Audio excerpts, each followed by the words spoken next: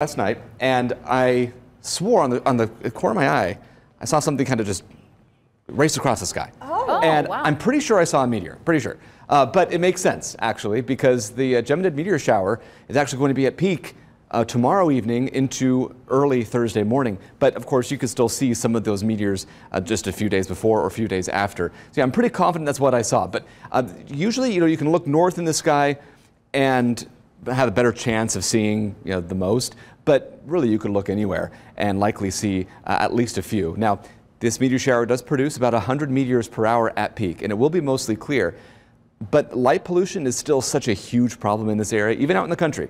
There's enough light pollution where it can be hard to see, of course, this many. You could maybe catch a couple with the naked eye. So just maybe go out right about, I'd say probably 10 p.m. to 4 a.m. is probably the best time here to see something like that. And you may be lucky enough to see a few shooting stars, but you likely won't, with, again, the light pollution, see maybe 100 per hour, but you could certainly see at least a few. So worth checking out. 39.26, that was the high and low today so far, although I suspect, especially by before midnight tonight, this could end up getting just a little bit lower with temperatures already kind of in a free fall.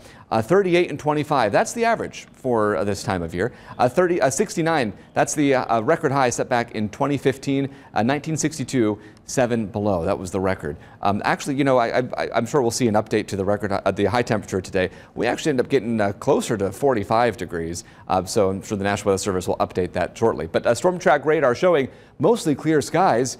It was such a beautiful day. With the wind, it felt a little bit cooler, but yeah, most everybody got in the mid-40s today with that brilliant sun. Zooming out a little more, not much evidence that there's going to be anything getting in the way of this really decent pattern. A little bit of snow moving through, light snow, moving through Nebraska, western Iowa, but I mean, that won't be our problem. In fact, we're going to see temperatures back to right around 40 tomorrow afternoon. 41 in Kansas City, 58 in Memphis, looking up to the north and west.